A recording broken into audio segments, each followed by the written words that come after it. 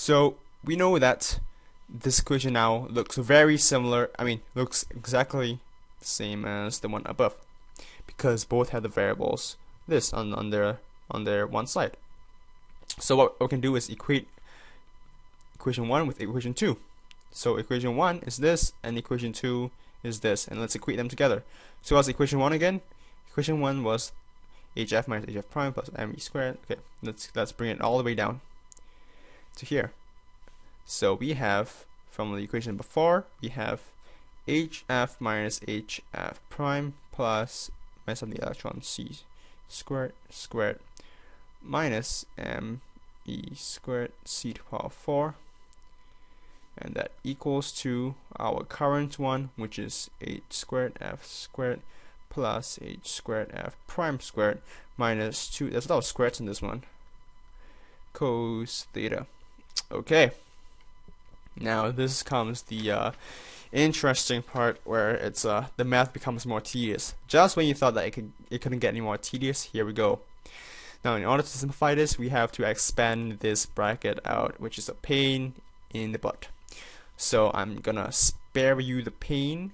Or actually, since I've already put a disclaimer before this video and said that this is only for those who get bored with math, I'm gonna expand the whole dang thing out for you guys. So let's expand it.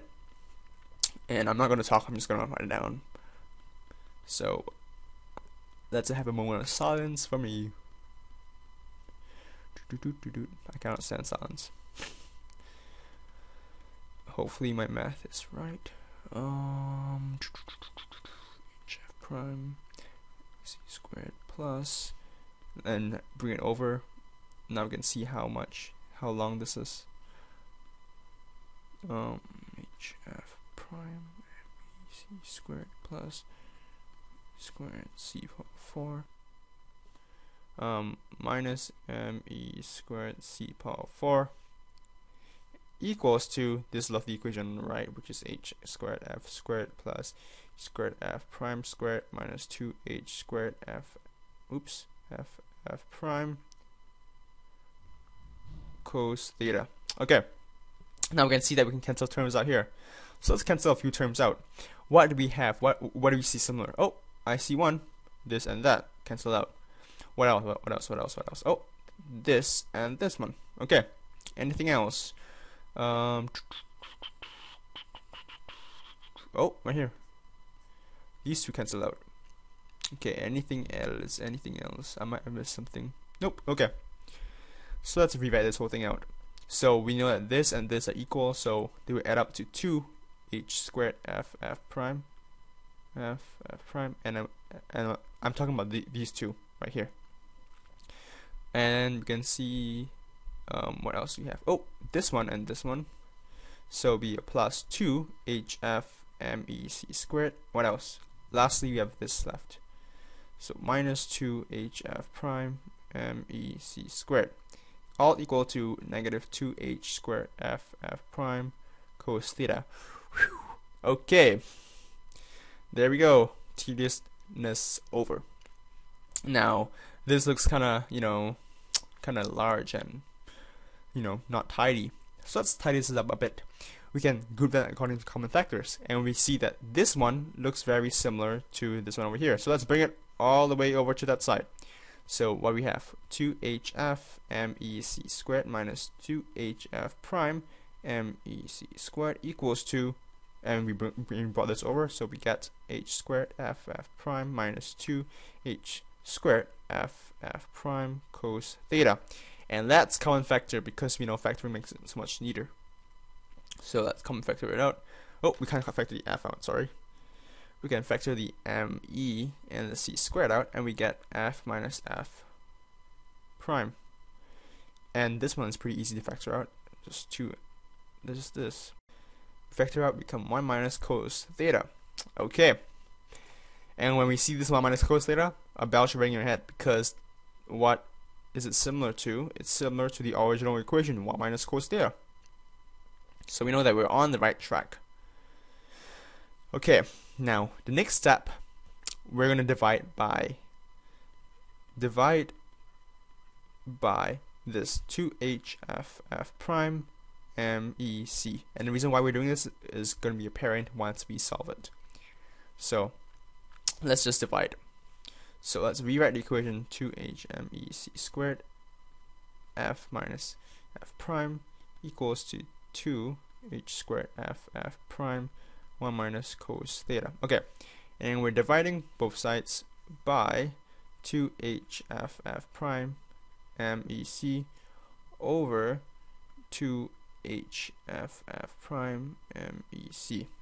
And we cancel terms out, we get this, cancel out, we get, what else, this and this, oh, the c cancels out, and this one we get this, and the h cancels out, the f, the two f's cancel out. Okay, so this is what we have left, and it looks pretty messy, so let's simplify this and make it a little bit clearer to see. We have c times f minus f prime over f prime equals to, nope, not a 2, the 2 is cancelled out. What do we have? H 1 minus cos theta over MEC.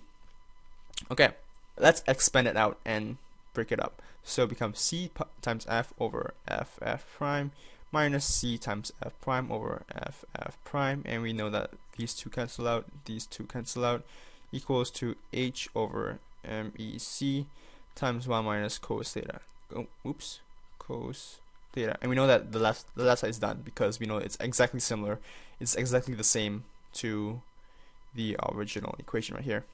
So we know that the left side is done. All we need to do is to make the left side, so exactly the same as the equation.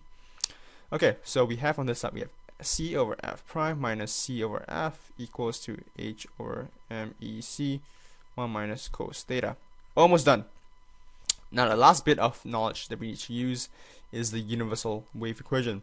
And we know that since c equals to lambda f, which is equal to lambda prime f prime, we can use this here. So we have lambda prime f prime, and over f prime minus lambda f over f equals to h over MEC times 1 minus cos theta. And we cancel it out, and voila! What do we get? Lambda prime minus lambda equals to h over MEC 1 minus cos theta. And dun. After 15 minutes worth of calculations, we derived the formula. Therefore, QED, and we have derived the said formula, the Compton scattering effect formula. Ta-da, right here. So, hopefully you guys understood the derivation of it, and hopefully it wasn't too boring, you know, because I was not really talking to you guys. I was more of a, I don't know, cause like when I'm trying to derive the formula, I can't really talk much because, you know, I'm trying to think in my head at the same time as I'm talking, so it's kind of hard to do it. But yeah, hopefully you guys can see how Compton derived it using the laws of conservation of energy and the conservation of momentum. So hopefully you guys enjoyed it, and I'll see you guys in the next episode. Peace out.